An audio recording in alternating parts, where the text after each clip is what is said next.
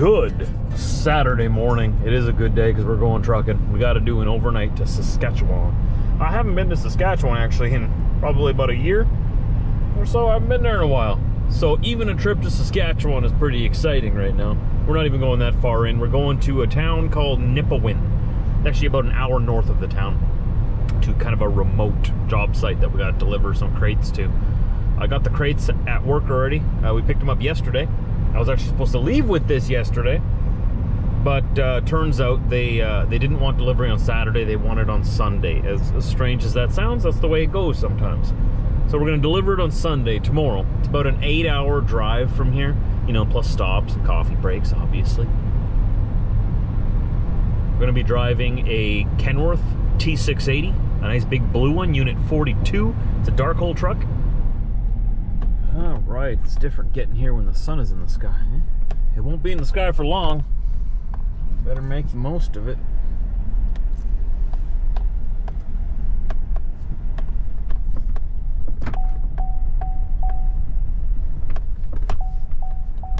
Whoa, even my pickup's excited. There's my city truck. It was supposed to have gotten the city horn fixed on it. The little baby horn was busted. We're taking this one today. Let's warm it up. Let's get it running. What's up, 42? We got a date.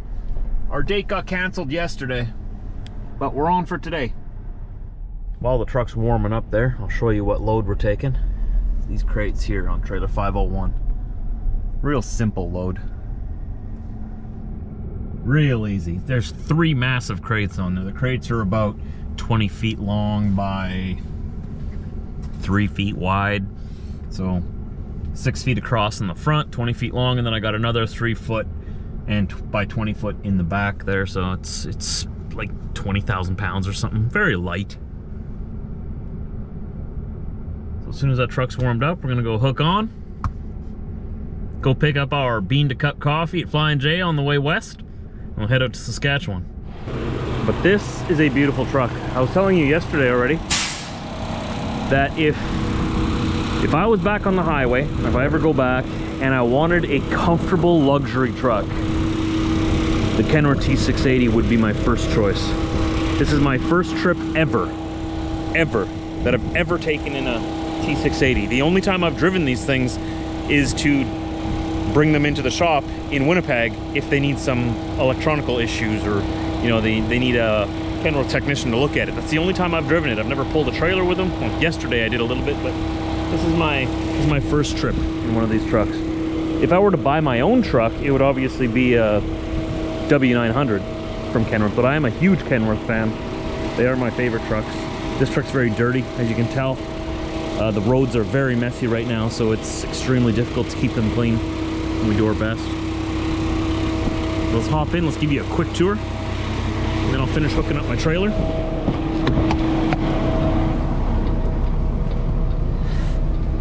This is a condo on wheels. The cab is fantastic. It's got the same gauge clusters, or similar gauge clusters to the W9. More of an open format though. You guys have probably seen these trucks quite a bit already. This truck is an automatic. Same system as the Peterbilt, same owners as far as I know. It's out of the way, keeps this whole space here open. I've got my garbage can there, my lunch kit, packed a lunch for today to save some pennies. My backpack, my toothbrush, and everything I need in there, all my detailing stuff. But I don't think I'm gonna need to detail this truck because it was just freshly detailed. It smells like a brand new truck in here. It looks like a brand new truck. I'm gonna try to keep it that way, or even make it better when I bring it back if I can. I don't know if I can. This is pretty clean. It's got 888,861 kilometers on it, so it's got a little over 500,000 miles on this thing. This bed, like from here back, the sleeper, this is a condo. Look at this fridge here. It's a roll-out fridge. The shelving has been taken out for whatever reason, but you got like a big bucket in there right now you can use as your fridge. Fridge and freezer, it rolls out. It's just incredible. I want to stay in this truck. I like this truck. And check this out. Here, I've got my my old headphones on here. These are the ones that I just take to the truck. They're not very good looking anymore, but check this out. When I want to edit my vlogs, here, there's a handle. Pull this handle. Look at this. Now I've got an editing spot right here. Look. Oh, it's been used a little bit, but you know, this is to be expected. How awesome is that? Here you've got a closet. I've just got my jacket folded up in there, but you can hang them up from up there if you got a hanger. Lots of natural light getting in here. And let me just put this back so it's out of the way. If you get up on the bed here, like every typical Kenworth, they have the big storage pods up here yet. I'm not trying to do an ad for Kenworth or anything. I'm a really big fan of theirs. I really like it. Look at this from up here. Look at the size of that. Isn't that awesome? It's a special treat for me to be in this truck for a night. And let's see if we pull this top bed down, see what it looks like.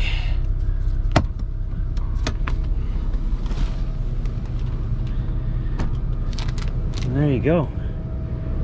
Now you got two beds. It's a pretty good bed up here too.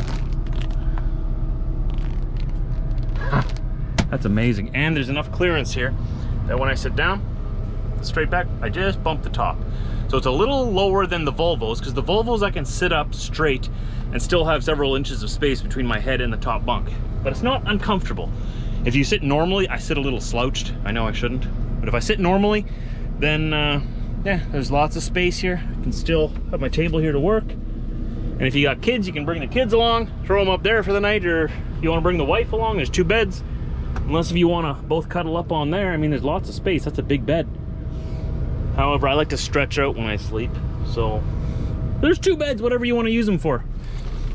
I'll put this back up here.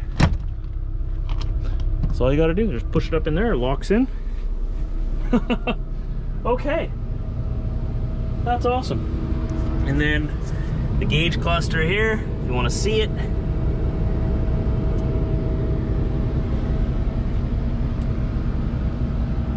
Very nice, very nice.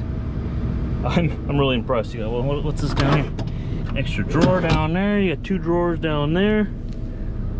I noticed back here the controls for the sleeper.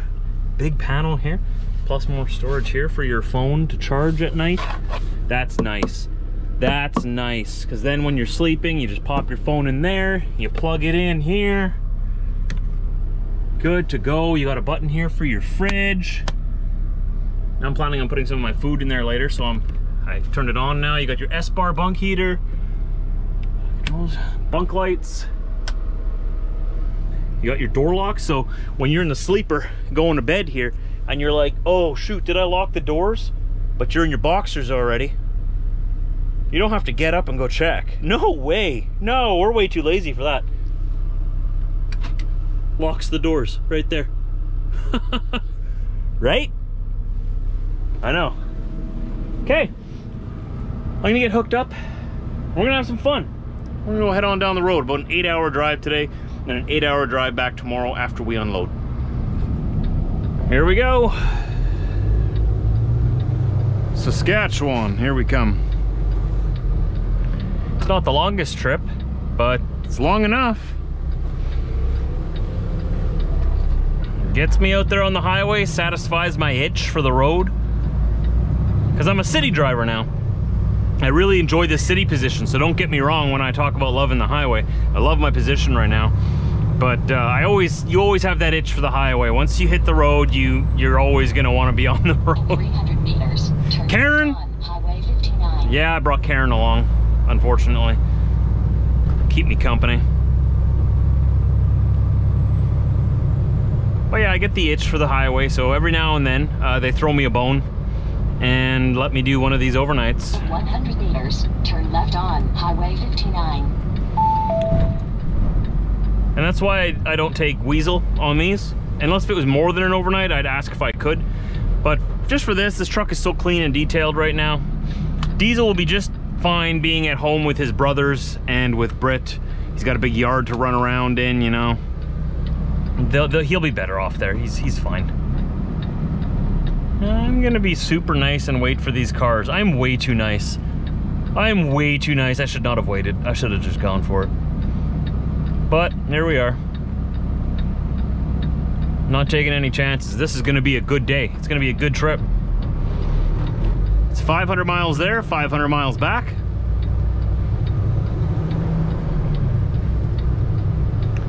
I'm expecting it to take just a little over 8 hours. You all in the right lane? Okay, I'm taking the left lane then.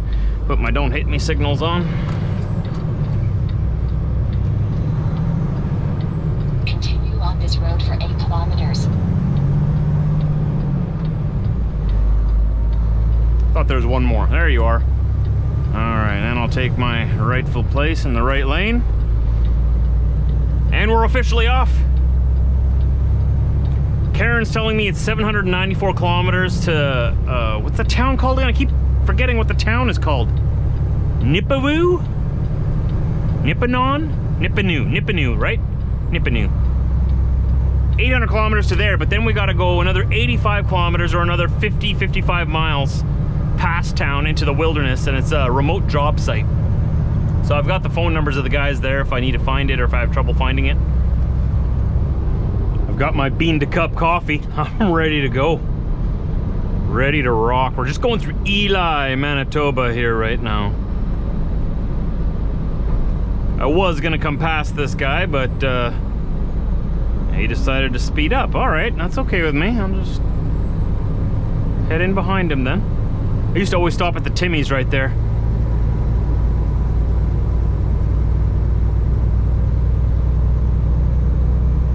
Okay, maybe I'll catch him again. We had to slow down for that intersection there.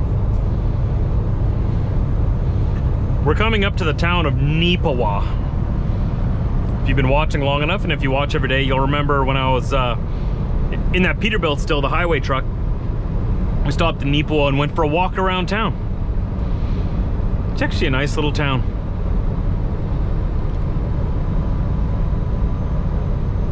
Right on Yellowhead Highway. This is Trans-Canada, our north Trans-Canada route. It's not a big 4-lane in Manitoba like Highway 1, but once you hit the Saskatchewan border, you get a 2-lane. Come down into the valley here, and then up into town.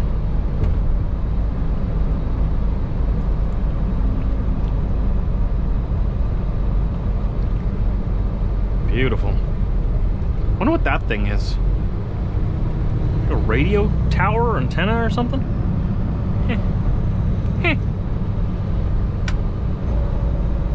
The compression brakes on this truck are very quiet. That's it. So you could use them right in town and no one would even know. What does that say? Welcome to Neepawa, land of plenty. On a little hill here too. Look at this, a Manitoba hill.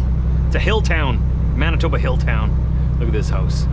Lots of old architecture here too. I think there's an even better one coming up yet.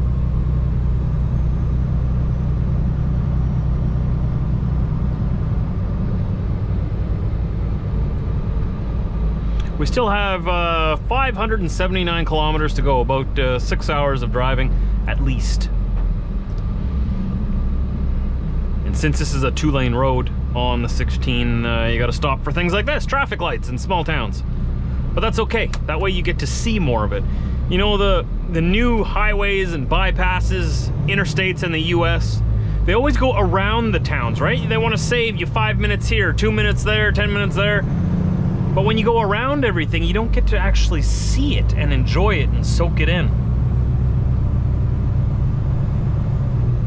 I think this is the old house. Is this the old house? Somewhere along here on the corner, I think it's on the left, there's an old house that I always love to look at. Is that it? Oh, got some nice Christmas lights out there. I don't think that was it though. Maybe I'm thinking of a different town. Yeah, it must be a different town.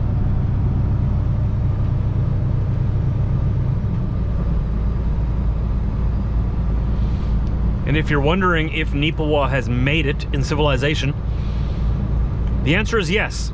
There's a McDonald's and a Timmy's. Even a Dairy Queen. Down the street, you got a Boston Pizza. That is the essence of Canadian civilization. A Co-op gas station, a Chicken Chef. What else do you need? Subway? Timmy's is just up here on the left. 7-Eleven? You got the beer store?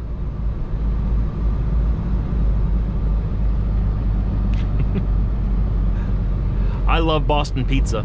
Apparently it's a Canadian chain. I don't know why they call it Boston Pizza, but really great restaurant. A little bit pricey. It's not something you want to go and do every day, but it's my favorite. I used to always stop at them when I was on the road, whenever I, on payday, to treat myself a little bit.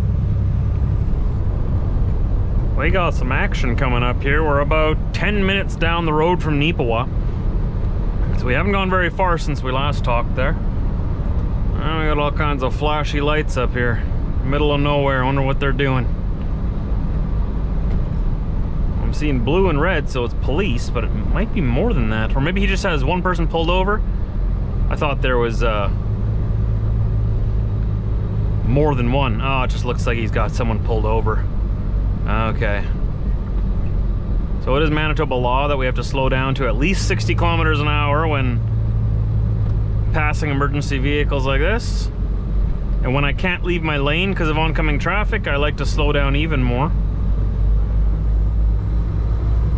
Just to give the officer a little more feeling of safety as he's out there dealing with whoever he had to pull over. I don't want him to have to worry about traffic flying past him as well, Yeah, in Manitoba, on a 2-lane road like this, both directions have to slow down to at least 60 kilometers an hour or 40 miles an hour when passing police officers, ambulance, fire truck, obviously all those, and also tow trucks. If you see a tow truck or any amber lights flashing on the shoulder, you have to slow down. Big tickets if you don't.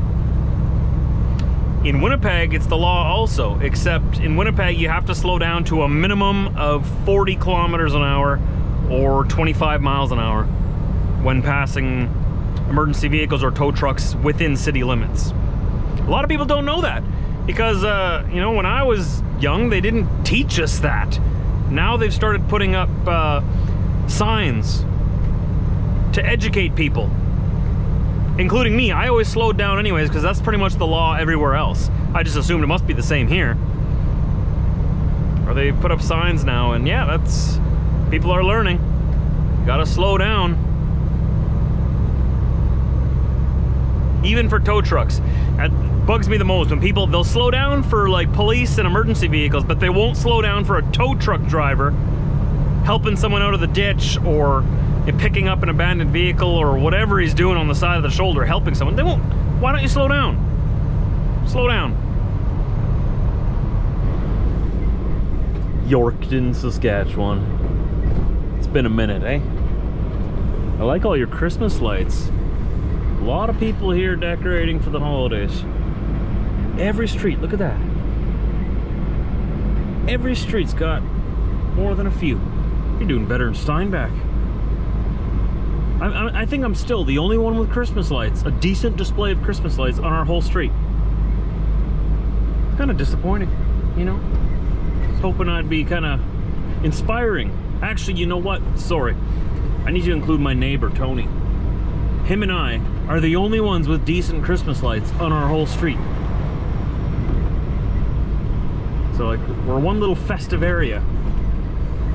But yeah, all the way down there, too. I guess the camera's not really doing it justice. The fisheye lens makes it look like it's so far away.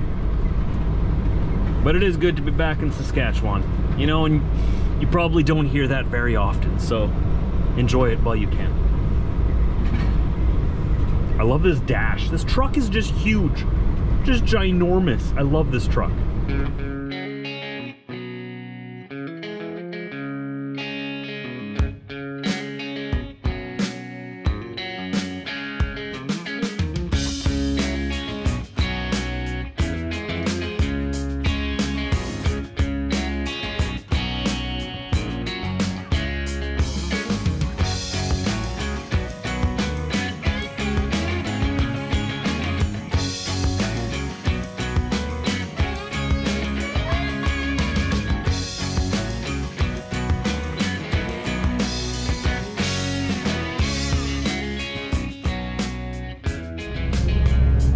Coming up to Tisdale, Saskatchewan.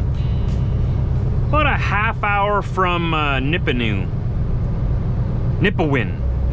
I cannot get the name right. Nipawin. Karen still thinks we're going all the way up to Nipawin. However, I'm gonna stop here for the night. I'm not sure. I was looking around there to see if I could find. 500 meters, whoa! turn left onto Saskatchewan 3 West. Signs for Melfort. I forgot I had Google connected through my Bluetooth speakers here. We're gonna stay here anyways in Tisdale. There should be some truck parking right over here. And then I gotta go wiggle the wires for my trailer ABS. I took a corner a little while back. Next left onto Saskatchewan 3 West. Signs for Melfort. Then your destination will be on the left. Gotcha. That's pretty cool that it goes through the whole system in this truck. Man, I love this truck. Yeah, it's just an issue with the plug.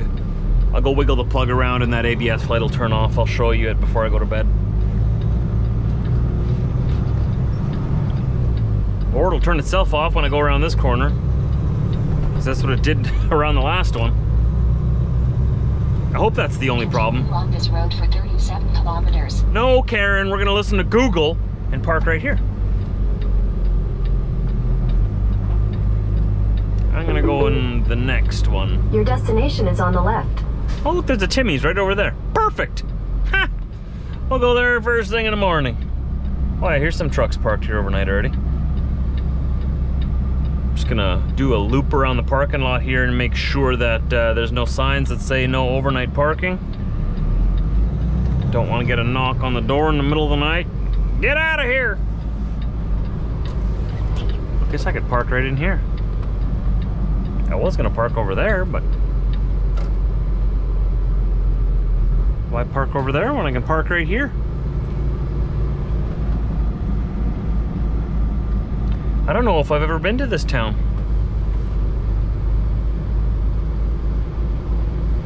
Got a lot more snow here than we got at home, that's for sure.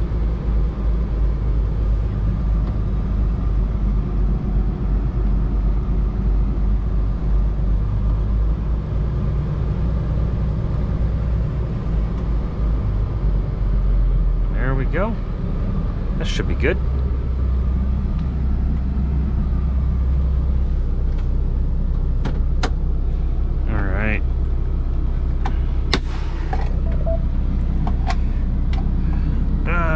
Lights! Yes! Lights in the back. Look at this condo I got behind me. Wow! I can't wait to crawl back there and go to bed. That is awesome. Okay, so before I do anything, I want to see if I can get rid of this trailer ABS light that popped on. Pretty sure I know what the issue is. Come with me. Okay. Alright, pretty sure I'll be able to fix this nice and easily.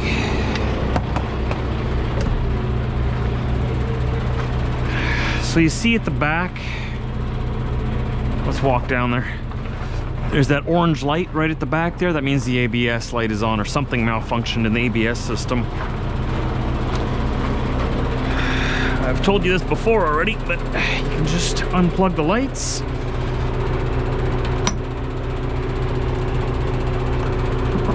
Plug them back in, and that should have fixed it.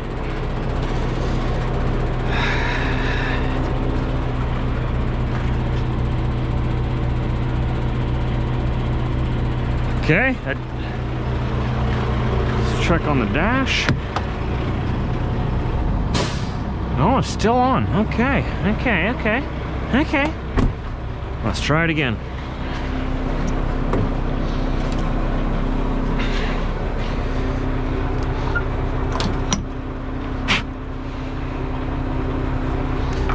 There, finally. It's just it was just a bad connection between the truck and the trailer on the lights, just like the other time. Just took a couple of times and wiggling around, and then I had to on the trailer, sometimes if it's not connecting properly, you can get a flathead screwdriver and very carefully and very gently, there's a little slit in the middle of it, and you can put your flathead screwdriver in there and just twist it ever so gently. Just, you don't want to do it too much, you'll break it, okay? It's no fun.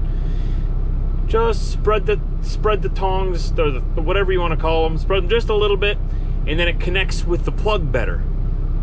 Did that just now, plugged it in. All the lights are working great. ABS lights off. It's just messing with me. Alright? It's a Kenworth. No messing with a Kenworth. But a Kenworth can mess with me, apparently. That's okay. I forgive you. I forgive you. You're just testing me. I see what you're doing. See what you did there. It's just testing me. I hate it when lights like that pop up on my dash. But with these trucks nowadays, you know, sometimes I'm pretty hard on Volvo, so I'll admit I'm not their biggest fan. I'm a Kenworth guy, and I'll accept a Peterbilt too. I like Peterbilt too, but Kenworth Peterbilt.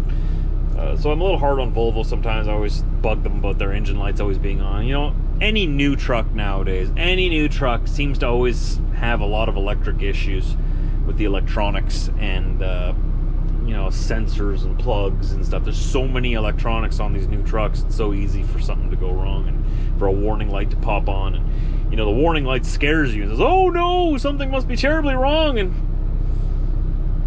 that's like 9 times out of 10, it's just a loose connection. You just got to figure out where it's not connecting properly. But yeah, at least it warns you when something's wrong and doesn't just let you, you know, keep driving it until something explodes. That wouldn't be good.